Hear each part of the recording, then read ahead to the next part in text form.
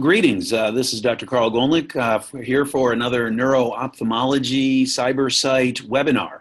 Welcome, everyone. For me, it's morning time, so good morning, good day, whatever time it may be for you. You'll notice, perhaps, since I think my last webinar, I may have lost my beard, so I'll have to send them another photo. I look much younger without the beard. I'm sure everyone would agree. So today we're going to talk about wacky eye movements, weird eye movements. Are they deadly, debilitating, or just dubious? And so we're going to run through mostly cases in the past neuro-ophthalmology webinars, which have been recorded and are on Cybersight. We've talked about a couple of I think in a couple different webinars about different types of common eye movement abnormalities, so cranial nerve palsies and myasthenia and so on. This talk is sort of maybe a little bit more advanced, or I should say probably conditions that are not quite so common. So that said, you'll probably see some of these things as you go through your practice of ophthalmology. So my objectives for the talk are that we will, when we're done, you'll be able to identify at least 3 uncommon pathognomonic patterns of eye movements. And number 2, determine appropriate testing for the entities that we're going to be looking at mostly through videos. And so we will start with this gentleman who's asking me if he's going to be on YouTube. This is a fairly recent video in a fellow with double vision. And you can see that he is trying to look to the right here. And I'm going to ask you a multiple choice question in a moment. Here he is in left gaze, up gaze, and down gaze. So let's watch his eye movements again. So here he is looking to the right and left. And the video is looping, so he's starting at the beginning. I'll show you one more time. And I'm going to ask you the question on the next slide, and then we'll come back to the video and look and see. So here we are again, right gaze.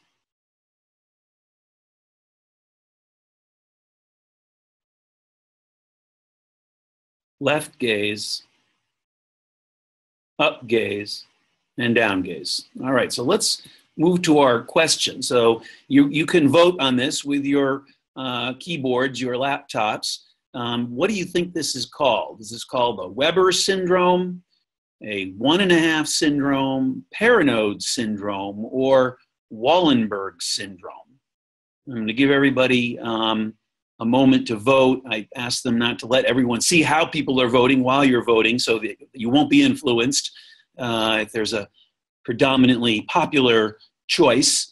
So we'll give you another 10 seconds or so, and then we'll show the results of the polling. So 5, 4, 3, 2, 1. Can we show the results? Are people voting? There we go.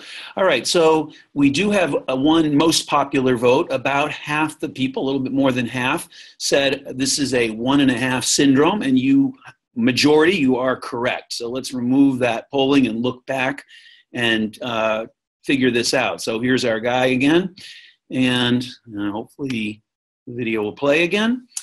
And so here he is. When he looks to the right, you'll notice that the left eye does not move to the right, but the right eye does, but there is this funny nystagmus type movement, so-called abducting nystagmus.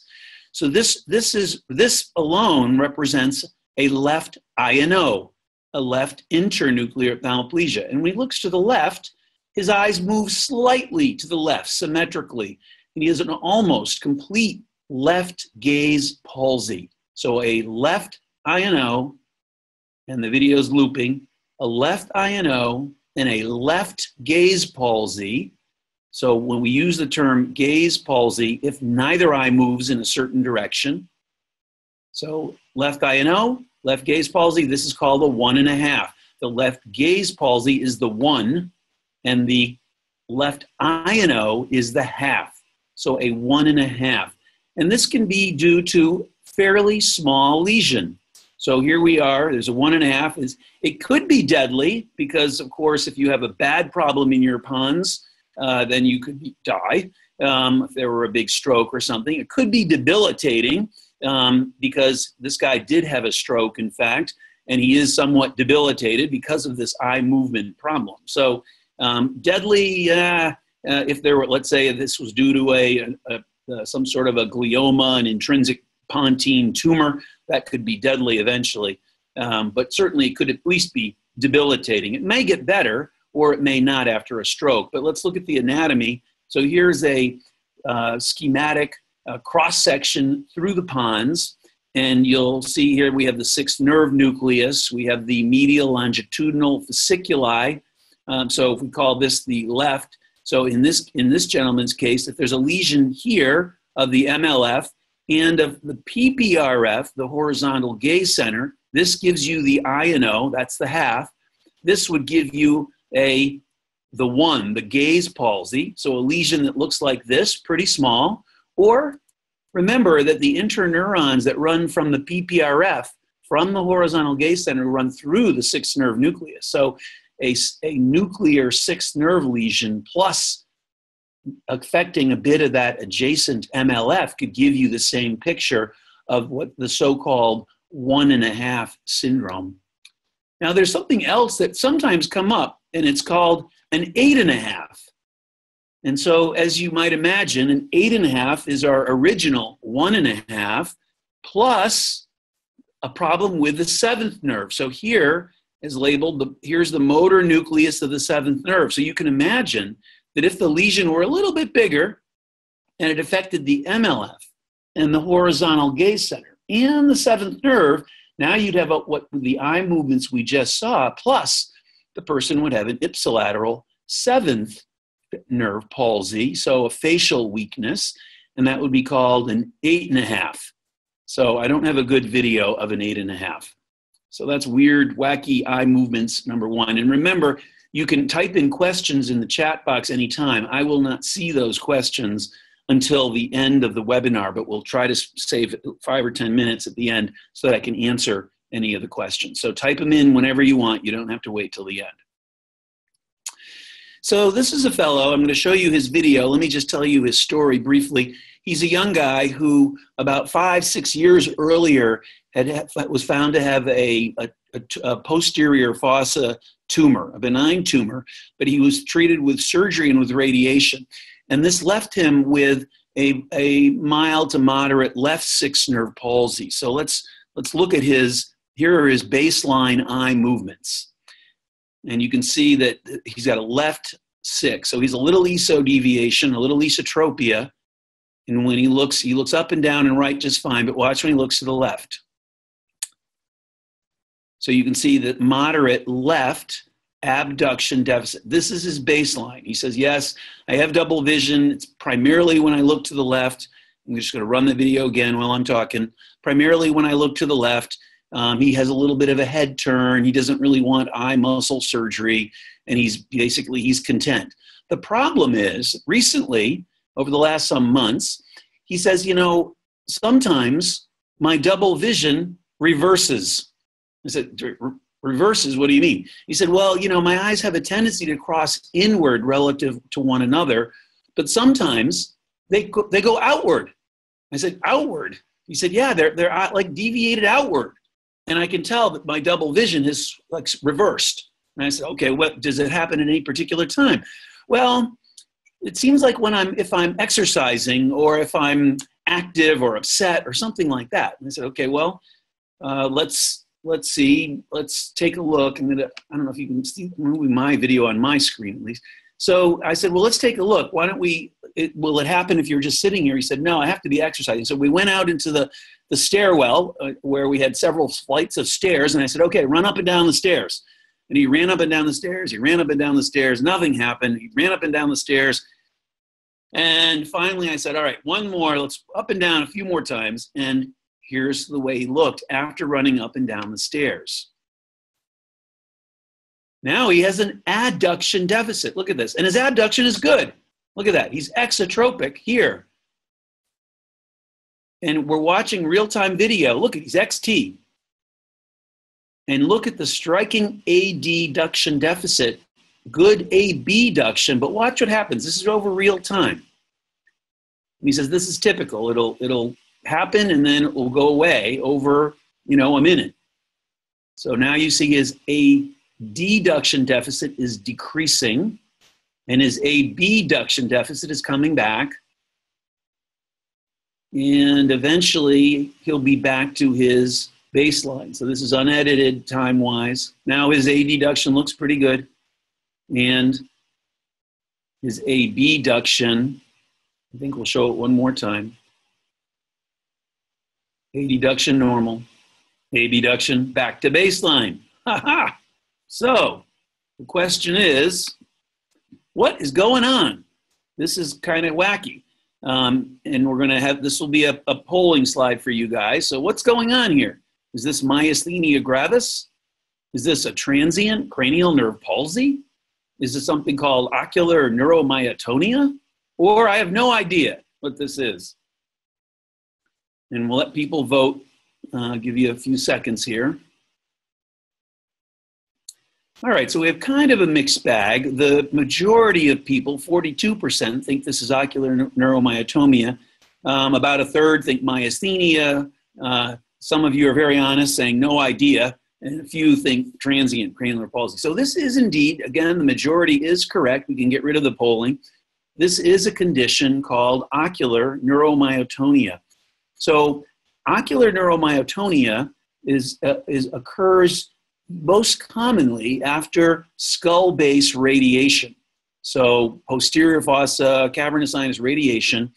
And usually people have a cranial nerve palsy. It can be 3, it can be 4, it can be 6. I've never seen 4, I've seen 3. In fact, I'm going to show you a video of 3 in a moment. So it can be 3, 4, or 6. And usually what happens that some years after the treatment, the radiation, and the person usually has a mild or moderate deficit that has persisted. But once in a while, instead of that nerve working too little, it works too much. And when it works too much, and if it's the 6th nerve, what happens? You get this constant firing of the nerve. So the abduction improves, but now there's a restrictive process, and the eye will not adduct. It's not because there's paralysis of the medial rectus. It's because the lateral rectus muscle is tight. The 6th nerve keeps firing. There's different theories about what causes this. One of them is called ephaptic transmission, some sort of crosstalk where there's this kind of loop where the nerve just fires. It works normally, but it prevents the yoke muscle, in this case the medial rectus muscle, from pulling the eye inward because the lateral rectus is tonically firing because the 6th nerve is repetitively firing. And so that explains this deficit. And then after a short time, typically what you're seeing in the video, a minute or so, that 6th nerve gradually stops firing. It goes back to its baseline, partial paralysis, and you see his usual baseline. So this is ocular neuromyotonia, usually after some sort of skull base, posterior fossa radiation, rarely reported in association with other conditions, even thyroid eye disease. I really don't understand that. I personally have not seen it. So this is left 6th nerve, ocular neuromyotonia. Let's look at a different patient. And so here I wrote prior radiation, rarely vascular compression, and even thyroid eye disease. It is debilitating. It's actually treated. I didn't mention this. You can treat this. I treat this with oxcarbamazepine as opposed to carbamazepine, which requires blood monitoring. So oxcarbamazepine works very well. I don't see this much. I'm told that in Asia, where there's a lot of nasopharyngeal cancer and skull-based radiation, people, neuro-ophthalmologists at least, will see it fairly frequently. I've had great results with oxcarbamazepine, also known as Trileptal in the United States. And both this gentleman and another patient of mine, whenever they run out of their prescriptions, call me and say, yeah, I ran out of my prescription. I stopped taking it. Within days, it started up again. Please refill my prescription for the medication. So here's another patient who has, again, a history of a tumor many years ago. He is cognitively not that with it. He actually has no complaints at all. But his caregivers complain that sometimes his right eye turns upward and inward in the eye socket and stays there for a short time. So let's look at his baseline video. And here he is. You can see that he has an old partial right third nerve palsy. He's got a little bit of ptosis. His eye doesn't move down fully, doesn't move up fully. It abducts okay. He's not really looking all the way over to the side. There he goes. That's a little bit better. And it adducts okay, but up and down, not normal. So let me just show that one more time. So abduction, not bad. Elevation is not normal. Depression is not completely normal. Adduction maybe slightly decreased. There's the depression. You can see the deficit, a little bit of ptosis. So here's what happens on occasion. And I made this happen by having him try to look up and in. And then when I did, and I said, okay, now look straight ahead. Here's how he looks. So let's look at the other video. Now look at his eye. So it's up and in. And when he looks to the right, look at it, won't move down and it won't abduct. Look, because he has third nerve, ocular neuromyotonia, in particular with his medial rectus and superior rectus. So now his eye is restricted up and in. It won't abduct because the medial rectus keeps firing because that part of the third nerve is firing, and it won't go downward because of the superior rectus. So this is third nerve, ocular neuromyotonia. And again, associated with prior radiation, possibly vascular compression, thyroid eye disease. It's debilitating. It's not deadly. It's after usually a treatment of a tumor with radiation. Okay. Any questions? Remember, go ahead and feel free to ask them. All right. So let's look at this fellow. He's actually an inpatient, and he has these wacky eye movements. He's lying down. He doesn't want to sit up because he's very off balance and has vertigo. It just feels crappy. Interestingly, he did have an upper respiratory infection, flu-type symptoms a week or two ago. And you can see his eye movements. I'm going to run that again.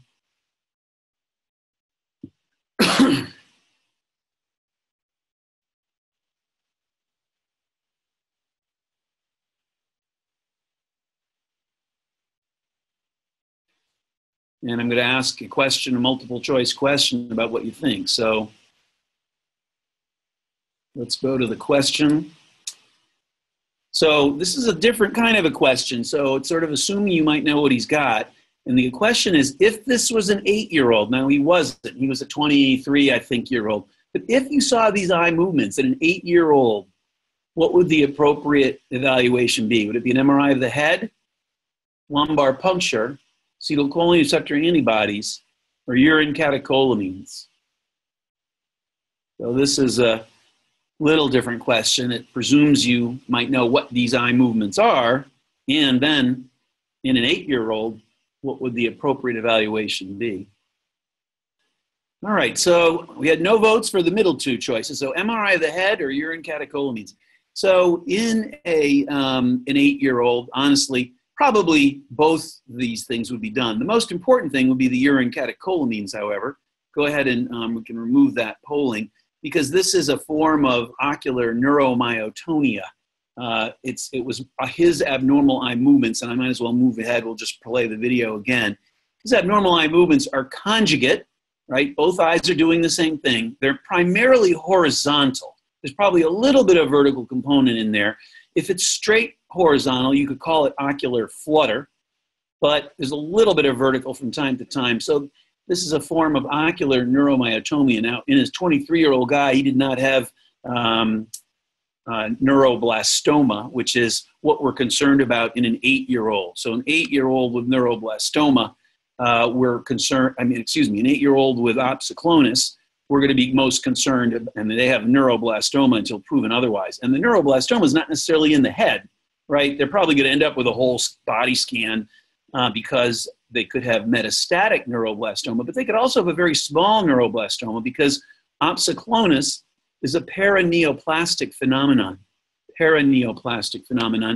And so which is a remote effect of the cancer. So antibodies are formed fighting the cancer, but they attack part of the brain. So the MRI of the brain could well be normal. In fact, patients who present with opsoclonus and are found to have neuroblastoma have a better prognosis than patients who don't develop the opsoclonus, because the tumor is often found much earlier because of these wacky eye movements. So in this fellow, it wasn't deadly. It was debilitating while he had it, but it was actually related to his previous viral infection, which sometimes we'll see.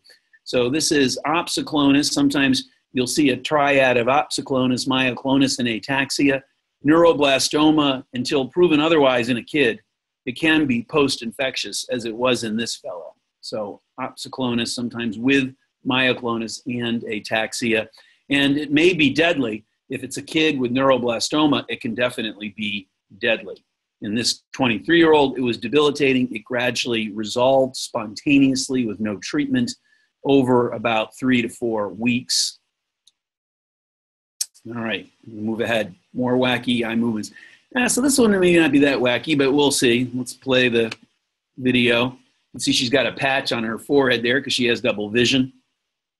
And so I'm going to ask you what you think about these eye movements if you have a diagnosis that may be a little bit tough and not fair, because I'm really just showing you her eye movements, not her alignment measurements. I can tell you a little bit more about her history. Let me play the video again. We should all be looping till I stop. And that is she has double vision, obviously. But interestingly, her double vision is only when she looks to the left and the right. When she looks straight ahead, her vision's blurry. It's not double. But when she covers either eye straight ahead, her vision's fine. But with both eyes open, it's blurry. And that's the story. So she likes to wear the patch not straight ahead, primary position, not because of double vision straight ahead. She has double vision in left and right gaze, but because of blurry vision in primary position. So we're going to ask a question here. And I think this is the question is, what's the diagnosis? So does she have bilateral fourth nerve palsies? Does she have myasthenia? Does she have thyroid eye disease, or none of the above? All right, so the majority of people thought bilateral fourth nerve palsies. There are few votes for all the other categories. Indeed, this patient does have bilateral fourth nerve palsies. We can get rid of the poll. And let's look at her eye movements again. And so the key thing about bilateral fourths is that you're looking, and of course, I think if you were being tested, or if you had this patient in your exam room, you'd be looking for what we call shifting hyperdeviation. So when she looks to the right, she has a left hyper, especially when she looks down and to the right. So down and to the left, she has a right hyper. And again, you could quickly do your cover-uncover testing to show this. So right hyper in left, down and left hyper in down and right, shifting hypers. Now, she does not have double vision in primary position, yet she has bilateral fourth nerve palsy. She does not have double vision, but she has very blurry vision. So why is that? Well, obviously, if you have a unilateral fourth nerve palsy, what happens to the eye with the palsy? It moves up and it extorts, right? Because the fourth nerve and the superior oblique muscle are intorters. So in primary position, you're going to have a hyperdeviation and an excyclodeviation. But if you have symmetric bilateral fourths, now both eyes move up. So you eliminate, you subtract the vertical component. And it may be that there is no vertical misalignment. But what happens to the excyclotorsion? The excyclotorsion adds. So instead of having a few degrees of excyclotorsion in primary, now you have 2 times a few degrees. So the person has blurry vision because they're seeing 2 images that are superimposed but excyclotorted relative to one another. When you close either eye, your brain will write the image and you will have clear vision. So bilateral fourths, shifting hypers, and a lot of excyclotorsion, you would measure that with the double Maddox rod. If you don't have a double Maddox rod and just a single Maddox rod, you can put the single Maddox rod in front of one eye. You can ask them to look at the eye chart at the end of the room that has a horizontal edge, straight edge, and ask them to look at your light to see the red line of light in the Maddox rod, and then compare that red line of light to the horizontal edge of the eye chart. So that has been shown to be effective, and see if there is a lot of excyclotorsion. So bilateral fourth nerve palsies, and this is usually debilitating. It's usually not deadly, and it's certainly not dubious. All right, and this person, the underlying etiology, by far the most common reason to see this scenario is closed head injury. The fourth nerves are long and thin and come out the back of your brainstem, right? So they're easily shaken up from a closed head injury. Usually improve, not always, but usually improve spontaneously. All right, let's move on to another topic. This young woman, well, she's not that young, younger than I am though. She was in a motor vehicle accident and she got double vision. Interestingly, she did not have any injuries to herself at all, but her husband, who was the passenger, died. And we're going to look at her eye movements. You can see that she is, I'm trying to get her to look at a target. She's esotropic, clearly here. Now she's really esotropic. And when she looks to the right or left, she can do it. She's got some kind of funny looking movements. And sometimes it almost looks like the abducting eye isn't abducting quite, like right there, look. And then if you make her look up, look how the eye gradually does come out, but initially it sort of stops. So let's look at this again. So she's ESO, but she gets even more ESO. So watch when I start screwing around with her eyes, she develops a larger esotropia. A larger, watch when I remove my hand, whoa. And at times it seems like she has abduction deficits, but then they're not sustained. So, interesting story. Let's see what the audience thinks. What is the diagnosis? This is another audience polling slide. Is it bilateral sixth nerve palsies? Is it myasthenia? Is it thyroid eye disease? Or is it spasm of the near reflex? All right, so we have two popular votes. One is spasm of the near reflex, one is bilateral six. So sometimes this is indeed spasm of the near reflex. Sometimes this can be confused with bilateral sixth nerve palsies. We can get rid of that. Let's look at the video. And the reason it might be confused is because you can see what look like these sixth nerve palsies. But if you really make them, just make them look to the left, and you see that left abduction deficit, keep them in sustained left gaze, and usually that eye will gradually go out to the left. So it can look like an abduction deficit, but it doesn't stay there. So if you really had bilateral sixth nerve palsies or unilateral sixth nerve palsy, the eye's just not going to move there no matter what you do. But with spasm of the near reflex, it usually gradually will. One of the key things you want to look for spasm of the near reflex, of course, it may be variable, it may be constant, but look at the pupils. The pupils should be myotic, right? Because the part of the near reflex is meiosis. And if we watch her pupils, you can see they're pretty small to begin with, but when she's really ESO, the pupils are a little bit smaller. And if you can break her, which is what I'm trying to do now, the pupils will get a little bigger, but watch when she gets really esotropic when I cover this eye. And now she's looking straight ahead. Look at how small those pupils are. Oh, so she's got more spasm of the near reflex. I was trying to break her down to see if I could get rid of the spasm to show that her pupils are even bigger. But so you want to look closely at the pupils. If someone has intermittent, they look like this intermittently, because when they're ESO, they'll be myotic. And that's a clue that this is spasm of the near reflex. So we don't really know what causes this. I mean, the classic story is a college student studying all night long. They get stuck.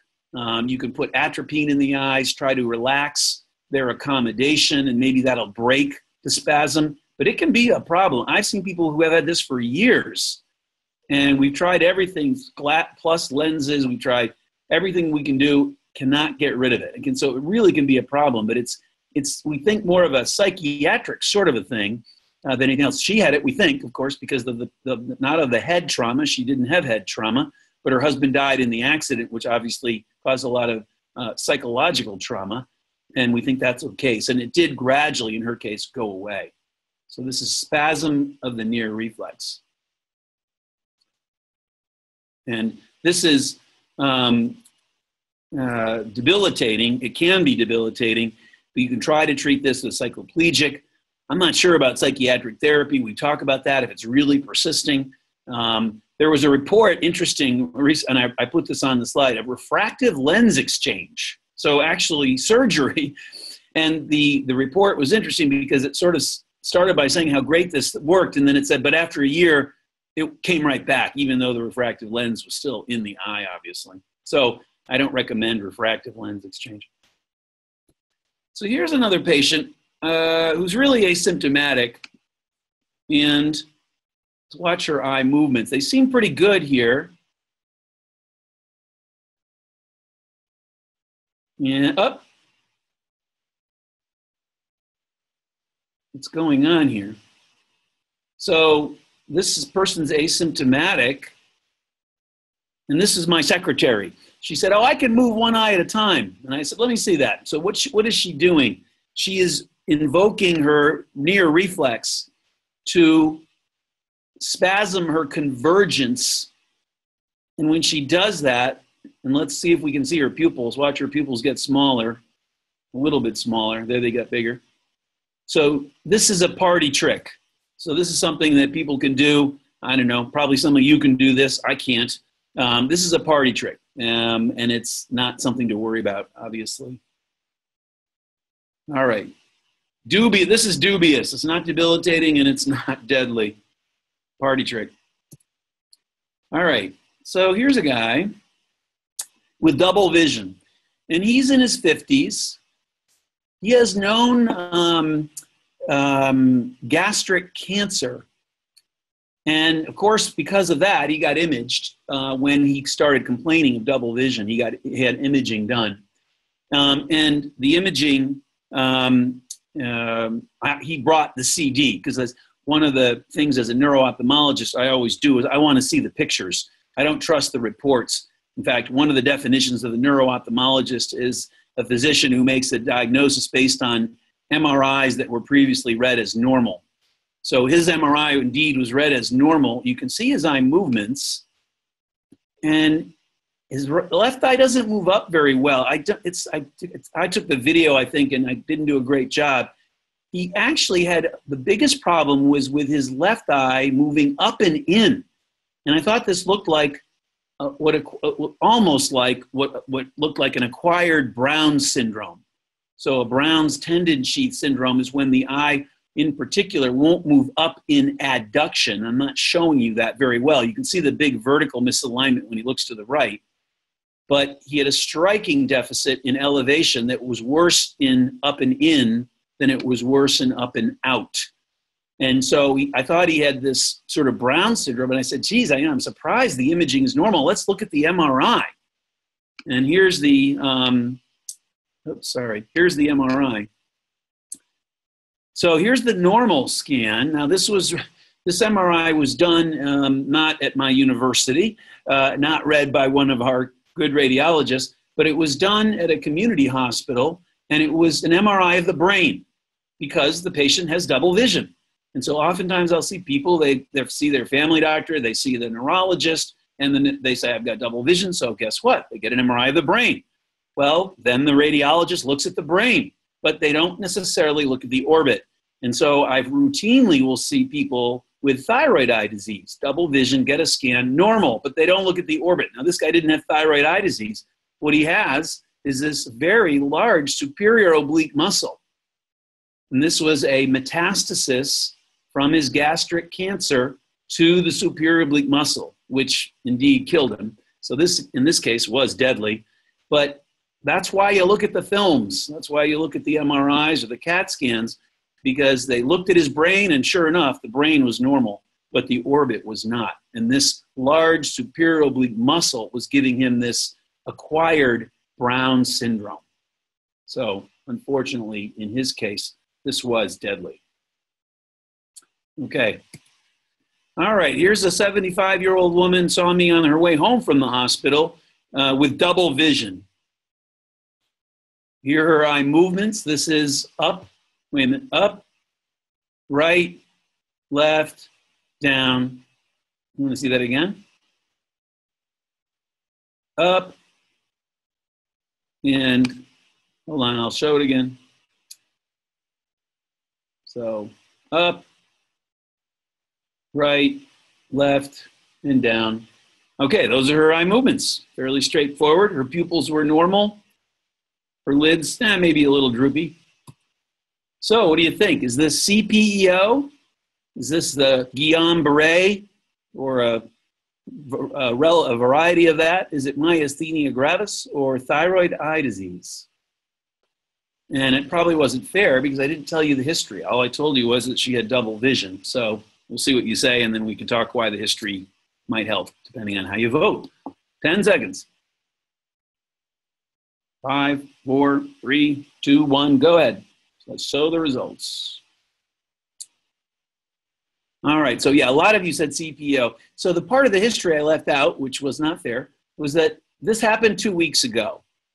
And so clearly you wouldn't expect CPO in a 75-year-old to start to be symptomatic 2 weeks ago. Interestingly, CPO usually doesn't cause double vision either.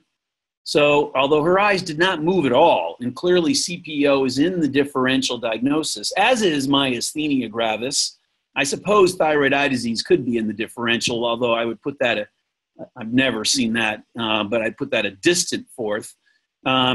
She, in fact, had a 2-week history, and her history was that she's a healthy 75-year-old, and she had some sort of a GI, problem, gastrointestinal problem, a little diarrhea for a couple of days. That got better. But then about a week after that, she developed double vision. And they did all sorts of testing, including acetylcholine receptor antibodies, tensilon testing, MRIs, you name it. Everything was normal. They did, to their credit, send a blood test that it took a little while for the result to come back. And the result did come back with anti-GQ1B antibodies greater than 1 to 1024. And this is also known as the Miller-Fisher variant of Guillain-Barré. So there's usually some sort of viral prodrome, but in this scenario, the eye part of it is the prominent part, not the typical Guillain-Barré. So that's the Miller-Fisher variant. And these anti-GQ1B antibodies have a predilection for the intranodal areas on ocular, motor, cranial nerves. So you can see any degree of ophthalmoplegia. What I'm showing you, obviously, is about as bad as it gets. Her eyes weren't moving. She was slightly esotropic, which is why she had diplopia. But you can see this triad of ophthalmoplegia, areflexia, and ataxia. She really had very little ataxia. She did have some areflexia. So she had this Miller-Fisher variant. This usually is not debilitating or deadly because it's more eye stuff than the typical Guillain-Barré, but it can obviously be debilitating. In her case, she received intravenous immunoglobulin and was followed. I saw her 6 weeks later and I told her, usually this gets better. And she came back in 6 weeks and she said, "You lied to me. I am no better." And here are her eye movements. Fortunately, her daughter was with her both times and said, "Mom, your eyes are moving way better." But why is she no better? Because she still has a little esotropia. And sure enough, 6 weeks later, so 3 months after the start, she did have resolution of the small amount of esotropia. But you can see that her eyes are obviously moving much, much better 6 weeks after the start of this and after the intravenous immunoglobulin. So the Miller-Fisher variant anti-GQ1B antibody syndrome. All right, here's a patient who has a very, to me, almost pathognomonic complaint. And the complaint is that I have intermittent oscillopsia. Now, they don't say oscillopsia, but they say every once in a while, with my left eye only or my right eye only, everything I'm looking at moves or it shimmers. I close my eye in question and the other eye, it's fine. Everything looks totally normal. But when I close the eye, the good eye, everything I'm looking at is moving, usually sort of up and down or sideways or obliquely. And here are what the eye movements look like. And this is all you see on exam. So you want to look at the slit lamp. You want to look, you can see some of it, but really the best thing to do is what I'll do in a moment is to look at the nasal conjunctival vessels. You can see a little bit of movement of this iris right now. And here, I'm trying to focus on those nasal, look at see that movement? It'll get better focus in a second. There we go. There we go. You see that little bit of movement there? That's it. All you see, and it's unilateral. So the question is, what is this? Unilateral? Is this opsoclonus? Is this superior oblique myokymia, downbeat nystagmus, or fourth nerve palsy? All right, so most of you, 82%, got it right. So none of these other things. Opsoclonus is going to be conjugate. Downbeat nystagmus is going to be conjugate. So those are not good answers because this, I said, clearly was unilateral. Fourth nerve palsy is not going to give you this movement of the eye. Superior oblique myokymia. Myokymia means the muscles firing when it shouldn't, basically. And we think it's probably not a problem with the muscle. It was probably a problem with the nerve, the fourth nerve sending an inappropriate signal. So sort of the opposite of fourth nerve palsy, a little bit too much, kind of like hemifacial spasm. When there's a little blood vessel irritating the seventh nerve, you can see inappropriate facial twitching, spasming, because the seventh nerve fires when it shouldn't. We think for the superior oblique myokymia is similar to that. I'll show it again. You're looking for small intorsive movements. So this is the right eye. We're looking at the nasal conjunctiva, but that's all you see. And these patients will often come in and say, you know, I've had this happen once in a while over the years. I go to doctors, they can't see anything, even when it's happened. They say everything looks fine. They just want to be reassured sometimes, but sometimes not. Sometimes it really can be debilitating, as you might imagine. The treatment strategy for this is, oops, I don't have the treatment strategy, are beta blocking drops. I usually start with just a drop once or twice a day of Betoptic, Hemoptic, once or twice a day. That works for some people, but not a lot of people, but it's easy. If that doesn't work, you can try oral beta blockers. If that doesn't work, something like Tegretol or, carbamazepine or gabapentin have been tried, and there's even been eye muscle surgery done and one or two reports of neurosurgical microvascular decompression of the fourth nerve, finding a little blood vessel, just like with hemifacial spasm and the seventh nerve. So definitely can be debilitating. All right, we're getting towards the end here. This is a woman who, let's see, I don't think I have a question slide on this one. So she's got funny looking eye movement. So when she looks, she's got a little bit of ptosis on the left. When she looks up, the left eye moves in. Both eyes look to the right and to the left, okay. But when she looks down, the left eye moves in. So in up gaze, she is esotropic, and in down gaze, she's esotropic. And I can't ask you a question verbally, unfortunately, but so the history is that she had an aneurysm on the left, the posterior communicating artery aneurysm, and it caused a third nerve palsy, but they fixed it. And her third nerve palsy improved up to this point. And we're now like more than 6 months out. And so what we're seeing here is aberrant regeneration of the third nerve. So when she looks up and her brain says, okay, superior rectus, fire, some of those fibers that used to go to the superior rectus are now going to the medial rectus. And when she looks down and her brain says, okay, inferior rectus, fire, some of those fibers that used to go to the medial rectus are going to the inferior rectus.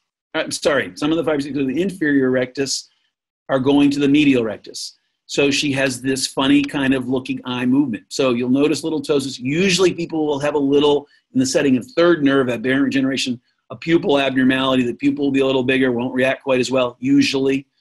So she's got third nerve aberrant regeneration. This can occur frequently after compressive or traumatic third nerve palsy, something that's crushed the third nerve and disrupted the architecture. So when those fibers regenerate, they don't really go to the right place. Third nerve aberrant regeneration. And definitely can be debilitating and very tough to fix, as you might imagine. You cannot go back in and rewire her. Oh, all right. Oh, I guess I'm telling you what this is. This is just a fun video. I forget why. I think he was sent in with this, but he says, this problem is something I've had my whole life. He says, I do this at parties to entertain people. Now watch when he tilts his head up. See him moving his jaw? So this is what's called Marcus Gunn jaw winking, if you haven't seen it. This is a problem with misdirection of fibers between the fifth nerve, motor 5, and 7. And so if you could hear the video when he does this, he makes a noise like noise whenever he does it. It was rather fun. And so obviously I asked him to get a video because it was interesting. So this is dubious. This is not a problem. This is not something that needs to be imaged. These people usually know about it, or it'll be discovered at a young age. And of course, it'll upset the parents.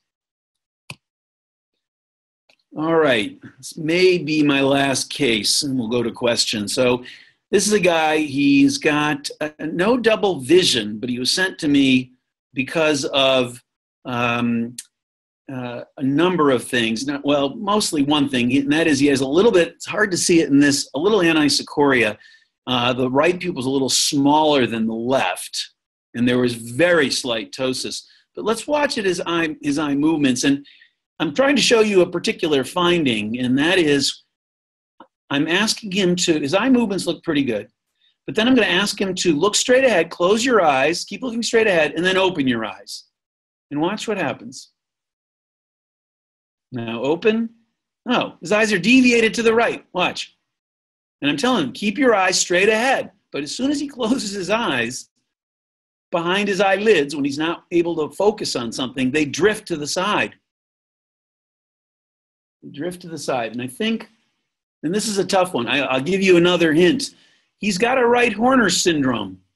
It's mild, but he has a little anisocoria, worse in the dark, and a little tiny bit of ptosis. And he's got this eye finding. And there's a bit more to this syndrome. But the question is, what is this syndrome called? Is this a Weber syndrome, a 1.5 syndrome, a Paranode syndrome, or a Wallenberg syndrome? I know all of you probably love eponyms.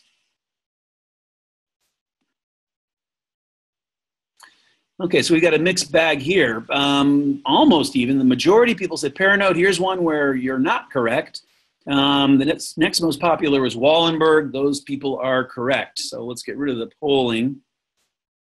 And so this fellow has a lateral medullary syndrome, which is usually due to a stroke in the distribution of the posterior inferior cerebellar artery, the pica. And typically they can get an ipsilateral Horner's, ipsilateral facial numbness, contralateral body numbness, and something called ocular lateral pulsion. And that's what you're seeing. When he closes his eyes and his brain can't fixate, the eyes go to the side, to the right, to the same side, to the ipsilateral side. So this is called ocular lateral pulsion. And there it is. And it can be deadly because if you have a stroke or a tumor in this area, usually it's stroke, not tumor, could kill you potentially. Definitely, it could be debilitating. He did very well. I mean, he really had no specific eye symptoms, but they made him come to me. They knew he had a Wallenberg syndrome. They knew he had a posterior inferior cerebellar artery infarct, and they wanted me to just look at his eyes and make sure there wasn't anything else going on. All right, so in summary, for wacky and weird eye movements, there are a variety of pathognomonic eye movement disorders. Some are a nuisance, some can be deadly, some are party tricks. Thus, recognizing these patterns is essential. So with that, I'd like to move on to see if there are questions. Does the time interval of reversal of abduction and adduction capacity depend on the basic tone of the muscles and ocular neuromyotonia? The answer is, I have no idea. As you might imagine, it's ocular neuromyotonia. It's pretty rare, at least I don't see it that much. There's not really been any, I'd say, good scientific studies on it. So we don't even know for sure, is this really a phaptic transmission or is it something else? Another question. I have an 18-year-old myopic who developed sudden onset squint while studying for an exam. I thought it was sudden onset squint and myopia was planning surgery. Could it be spasm of the near comp? Yeah. Well, so the answer is, I suppose, again, you'd want to look to see if there is meiosis, and is it a comitant misalignment? Sometimes if they're well, -8's not that bad. Big eyes can actually give you a little ESO deviation too. I guess the question is, as long as it's constantly, the person's constantly tropic, then it's probably not spasm of the near reflex. On the other hand, if they have really small pupils, you could throw some atropine in, tell them obviously that they're going to have blurry vision up close for a couple of days, and see if you can break a near spasm of the near reflex. I see some questions on the chat side of things too. So what eye movement disorder is seen in corpus callosal agenesis? Good question. I've never seen corpus callosum agenesis. However, I did see that question on the pre-question, so I looked it up. The answer is I couldn't find much. So I don't know, and I can't imagine it'll ever be relevant. Do eye movement deficits reflect deficits in eye or manifestations of brain insults or both? Well, obviously it could be anywhere from eye muscles to the neuromuscular junction to the cranial nerves to the brain stem to even the brain cortex. So it says if both, which precedes what? I don't know. That question doesn't make any sense. If this is not covered, what information should a primary care provider collect and provide with a referral? Well, I think that if we're talking about eye movement issues specifically, usually the reason that a primary care provider would be concerned about eye movements is because the patient complains of double vision. And really, in my opinion, the only thing I need to know from a primary care doctor if the patient has double vision is it monocular or is it binocular? Because if it's monocular, I won't see the patient because it's not going to be neurologic.